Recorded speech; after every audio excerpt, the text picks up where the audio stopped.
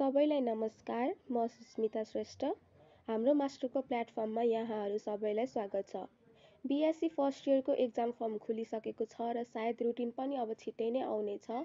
अनि हाम्रो मास्टरले चाहिँ एक्जामको लागि सहयोग होस् भनेर चाहिँ अनलाइन क्लासेसहरू गराइरहेको छ। अनलाइन क्लासेसमा हामीले सजिलै बुझाउँछौँ पनि, नोट्सहरू पनि प्रोभाइड गर्छौँ। जे होस् एक्जाम फोकस्ड भएर एक्जाम बेस्ड भएर क्लासेस गराउँछौँ, जसले गर्दा विद्यार्थीहरूलाई के हुन्छ त सहज हुन्छ। त्यसैले गर्दा सकेसम्म छिटो हाम्रो मास्टरको क्लासेसहरू चाहिँ जोइन गरिहाल्नुहोस् है त।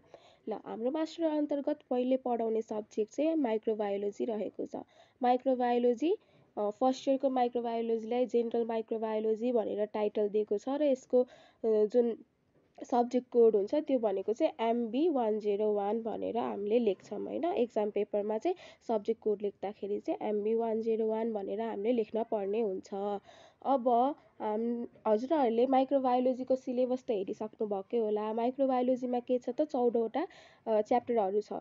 फर्स्टमा history and development of microbiology, classification and nomenclature of micro organism, scope and application of microbiology, morphology of bacteria, growth and physiology of bacteria, isolation and enumeration and culture of bacteria, metabolism, genetics, microscopy, अनि techniques in control of microorganism, host parasite interaction, भाइरोलोजी, प्यारासाइटोलोजी र माइकोलोजी गरेर यसरी हाम्रो च्याप्टरहरू छ होइन।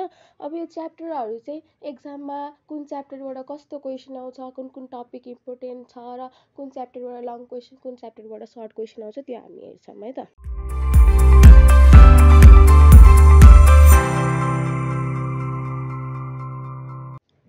अब हामीले exam focused भएर कुरा गर्दाखेरि च्याप्टर वाइज कुन च्याप्टरबाट कति मार्क्सको आउँछ र कुन कुन टपिक इम्पोर्टेन्ट छ भनेर कुरा गर्दाखेरि चाहिँ फर्स्ट च्याप्टर हाम्रो history and development of microbiology छ। हिस्ट्री भनेपछि इतिहास, माइक्रोबायोलोजीको इतिहास र कसरी विकास हुँदै आयो भनेर हामीले यसमा पढ्नुपर्छ होइन। त्यसमा सबैभन्दा एकदमै इम्पोर्टेन्ट भनेको यो रोबोटको postulate, germ theory of disease, spontaneous generation, यिनीहरू चाहिँ एकदमै इम्पोर्टेन्ट छ है। प्रायः यो क्वेसन सोधिराखेकै हुन्छ। यो चाहिँ सर्ट क्वेसनमा सोध्ने भयो होइन, 5 or 2.5 मा। अनि कहिलेकाहीँ चाहिँ Louis Pasteur, Alexander फ्लेमिङ, Joseph Lister, Edward Jenner, यसरी डिफ्रेन्ट साइन्टिस्टको नाम दिएर यिनीहरूको कन्ट्रिब्युसन लेख भनेर पनि सोधेको हुन्छ। यो च्याप्टरबाट चाहिँ लङ क्वेसन सोध्दैन, सर्ट क्वेसन र भेरी सर्ट क्वेसन मात्र सोध्छ होइन। अब सेकेन्ड च्याप्टर छ classification and nomenclature of micro organism. यसबाट चाहिँ लङ क्वेसन पनि सोध्न सक्छ plus short question, very short question पनि सोध्न सक्छ है। माइक्रो अर्गानिजम भनेर भने पनि हामीले चाहिँ यहाँ धेरै जसो केमा फोकस हुन्छौँ त, ब्याक्टेरियामा नै फोकस हुन्छौँ है। अब ब्याक्टेरियाको यसमा के पढ्नु पर्यो, आइडेन्टिफाई गर्ने तरिका पढ्नु पर्यो, नोमेनक्लेचर कसरी गरिन्छ भनेर पढ्न पर्यो, प्लस क्लासिफिकेसन धेरै जस्तो सोधिराखेको हुन्छ।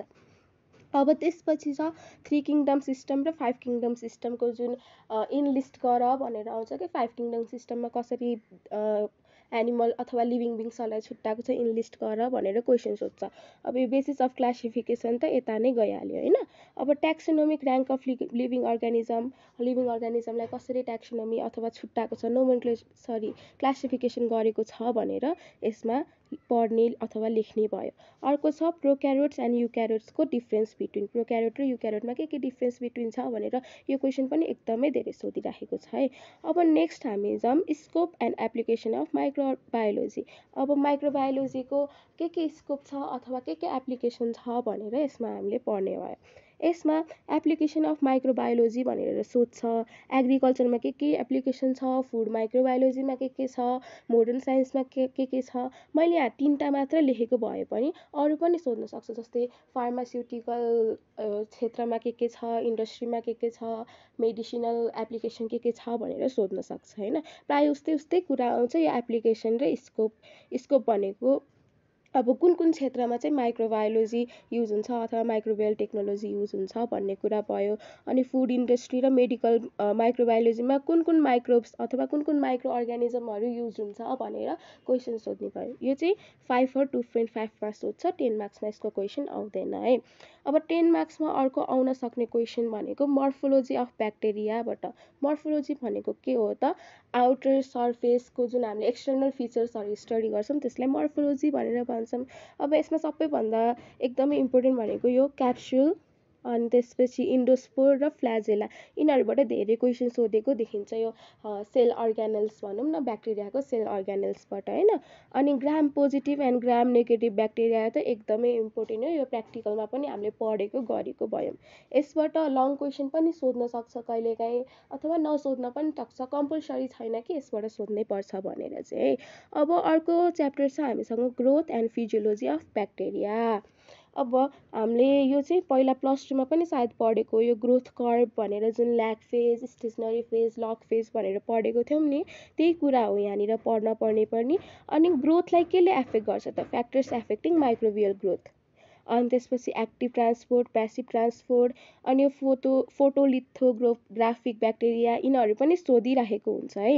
यो चाहिँ टेनमा सोध्छ, सर्ट क्वेसनमा पनि सोध्छ र long क्वेसनमा long question, short question, very short question सबैमा सोध्न सक्छ। अब अर्को भयो isolation and इन्युमिरेसन and culture of bacteria.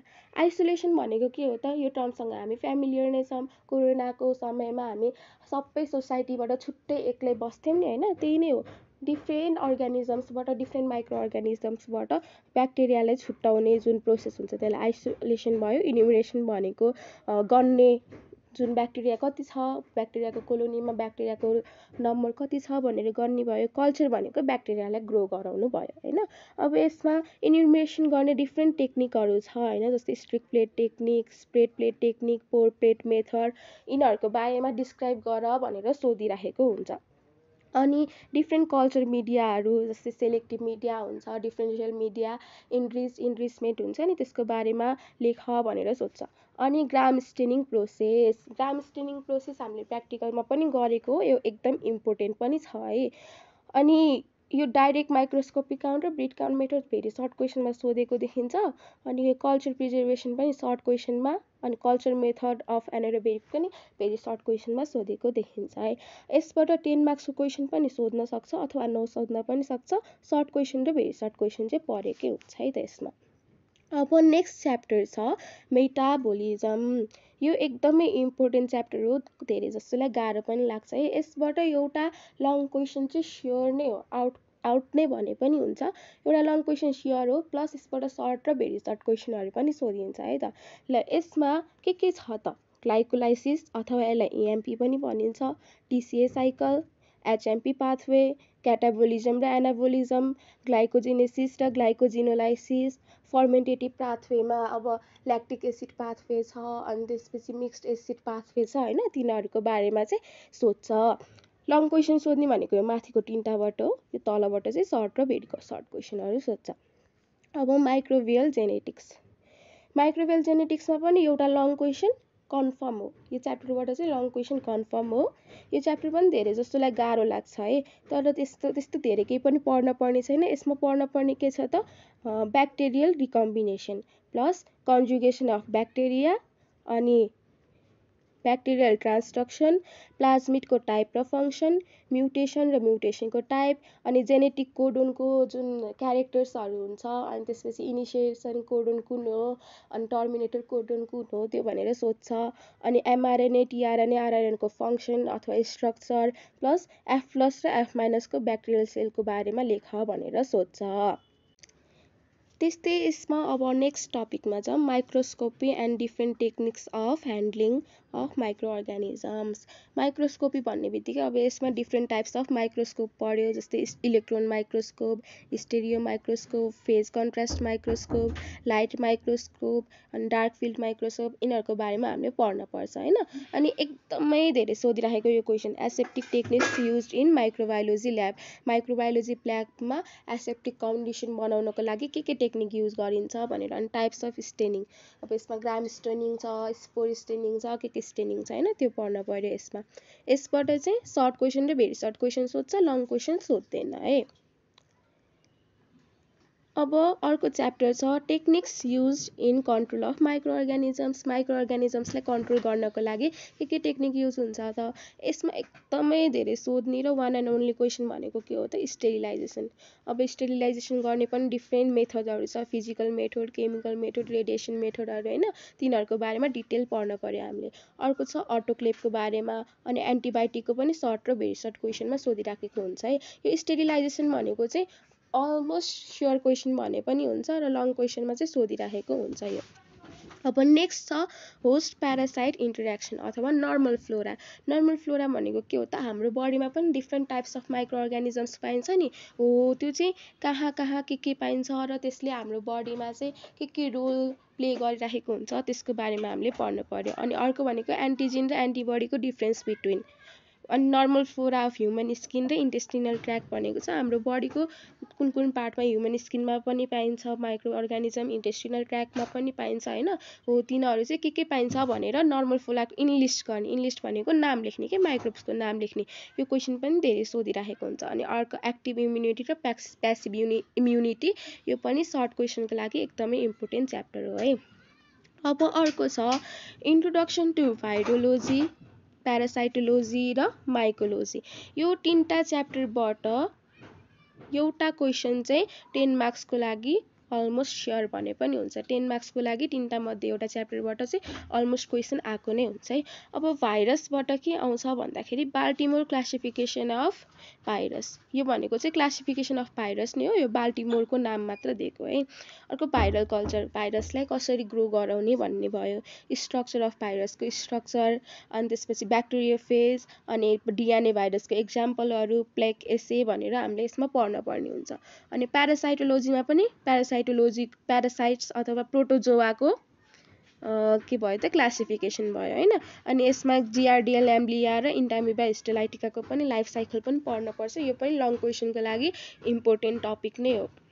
अनि method of identification of protozoan parasite, प्यारासाइटलाई चाहिँ कसरी हामीले आइडेन्टिफाई गर्ने भयो, अनि ह्युमन प्यारासाइटलाई कसरी आइडेन्टिफाई गर्ने, यो कुराहरू यसमा पढ्न पर्ने भयो। अब इन्ट्रोडक्सन टु माइकोलोजी है। माइकोलोजी भनेको के हो त? स्टडी अफ फङ्गाई हो। फङ्गाई भनेपछि अब मेडिकल्ली इम्पोर्टेन्ट फङ्गाई नै सोध्छ प्रायः जस्तो। यो फङ्गाईलाई चाहिँ कसरी क्लासिफाई गर्छौँ त हामीले, यो बारेमा चाहिँ एकदमै धेरै सोधेको हुन्छ, सायद 2078 मा सोधेको क्वेसन हो यो। अनि इस्ट र मोल्डको डेफिनेसन सोध्ने भयो। अनि फङ्गाईको अब मर्फोलोजी कस्तो हुन्छ, अनि आइसोलेसन कसरी गर्ने, त्यसलाई स्टेनिङ कसरी गर्ने, प्लस फङ्गाईलाई चाहिँ त्यसको कल्चर, त्यसको ग्रोथ चाहिँ कसरी गर्ने भनेर यसमा पढ्न पर्ने भयो। अब यो भयो च्याप्टरहरू के छ र त्यसको इम्पोर्टेन्ट टपिक। अब एक्जाममा क्वेसन कसरी सोध्छ त भन्दाखेरि लङ क्वेसन हामीलाई 6वटा सोध्दो रहेछ, अनि हामीले गर्न पर्ने 4वटा हैन। लङ क्वेसन 6वटा सोध्छ, गर्न पर्ने 4वटा, जसको मार्क्स कति हुन्छ लङ क्वेसनको 10 मार्क्स हुन्छ। टोटलमा 40 मार्क्सको भयो हामीसँग। अब सर्ट क्वेसन 10वटा सोध्छ, हामीले गर्न पर्ने 8वटा, अनि त्यसको पनि टोटल मार्क्स कति भयो 40 भयो। भेरी सर्ट पनि 10वटा सोध्छ, गर्न पर्ने 8वटा, 2.5 मार्क्सको हुन्छ, त्यसको टोटल मार्क्स 20 भयो। यसरी हामीलाई 100 मार्क्सको क्वेसन सोध्छ है। अब मैले यहाँनिर 2078 र 2079 को क्वेसन पनि राखिदिएको छु, हजुरहरूले स्क्रिनसट गर्न सक्नुहुन्छ अथवा हामीले प्रोभाइड पनि गर्छौँ। यो चाहिँ 2078 को क्वेसन भयो, अनि यो चाहिँ 2079 को क्वेसन भयो। ल अब अनलाइन क्लासमा चाहिँ हामीले यसकै बारेमा एक्जाम फोकस्ड भएर पढ्छौँ, प्लस ह्यान्ड रिटन नोट्सहरू पनि प्रोभाइड हुन्छ हैन। अनि क्लासमा हामीले डिस्कस गर्ने नै छौँ, केही नबुझेको, केही सोध्न पर्ने, केही नआउने क्वेसनहरू छ भने क्लासमा डिस्कस गरिहाल्छौँ। सबैजनाले राम्ररी पढ्नु होला। All the best.